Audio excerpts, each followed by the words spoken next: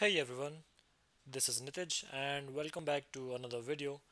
In this video, I am going to show you some of the best practices that we can use when we are programming in the JavaScript language. So many developers who have been coding in JavaScript language for so many years still don't follow some good practices, uh, which uh, which helps us in improving our code to a much greater extent. Now, I have listed down those practices and I'm going to explain all of them one by one. So let's start.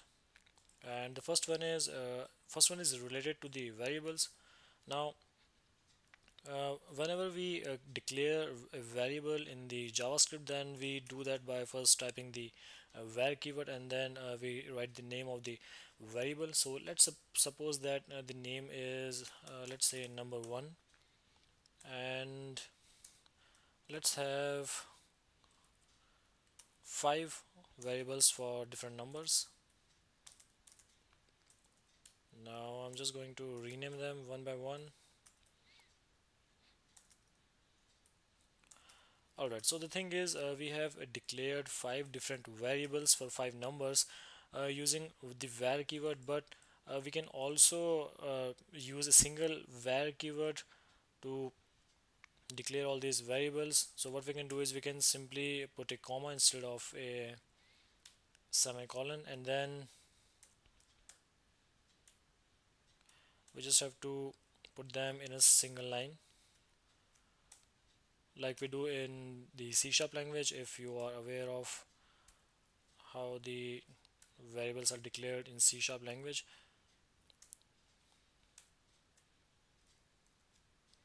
and that's it.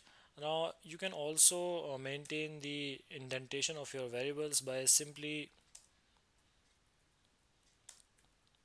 having them in different lines, and that's it. You can also assign them different values. So let's say number one number equals to number two equals to number three, and so on. So yeah, you don't need to write the var keyword multiple times for every variable which we are declaring. And another thing which is related to the variables is that instead of declaring variables between different lines of code, uh, for let's say that we have some variables at the top and then we have some code and then we are declaring some more variables, and then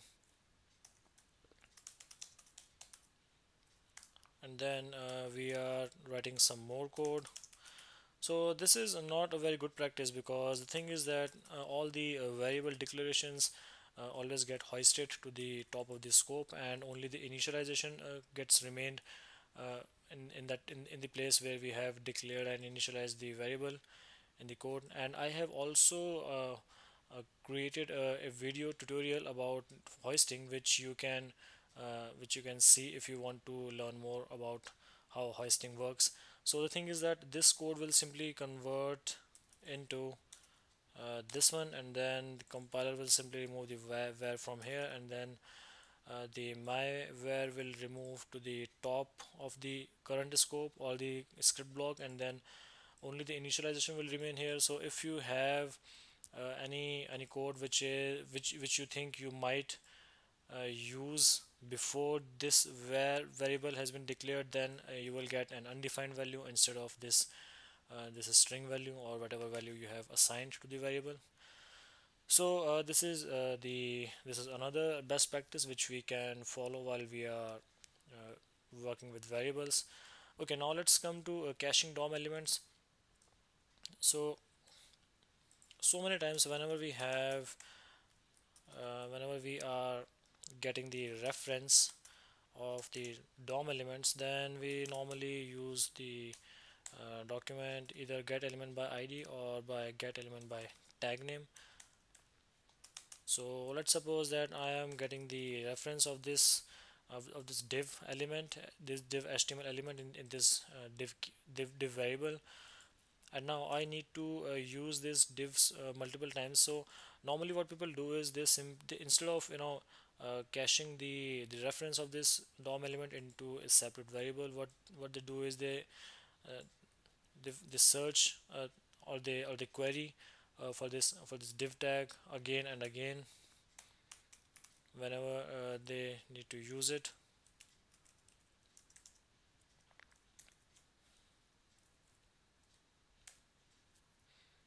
And this is really a very bad practice, because what will happen is the DOM will simply uh, look for the element again and again in the code, and it will be a performance hit when we are repeating this practice for so many different DOM elements. And this this thing it becomes even more worse when this thing becomes worst when the DOM element is nested inside a number of different elements. So when the number of levels increases for any DOM element, then the time it takes for for the browser to search for that element becomes more. So it is always a good practice to cache the DOM element into a variable if we are going to use it more than once. So yeah, so that was related to the caching of DOM elements. The third is default values. So this basically applies to this mostly applies to a constructor function. So a constructor function is a function out of which we create a new JavaScript object. So let's suppose that we have a constructor function for a person. Now this person has a first name, this dot, I'm sorry, this dot first name equals to, and then we are accepting the values of the first name and last name from the arguments, and then we can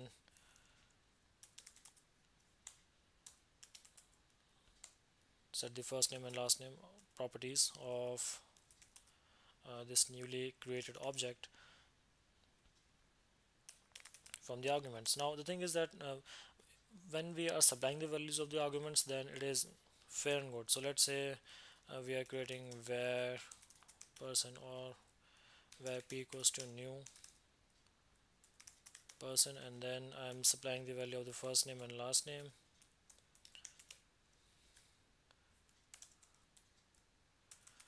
But what will happen if I'm not supplying any values? Then the thing is that the fname and lname arguments will be undefined, and then the undefined value will get stored in the first name and last name. The solution to this problem is we can set default values for the first name and last name if the arguments are undefined.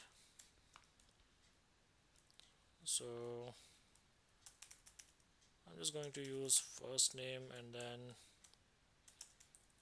last names. Okay, so I will explain you how this code will work. So whenever the fname is undefined, then this entire expression will be false, and if this part is false, then the value which is on the right side of this or operator will be used, and it will be assigned to the first name, and the same thing will happen for the last name. So if we have fname and lname undefined, then we will have a default value which will be assigned to the first name and last name properties.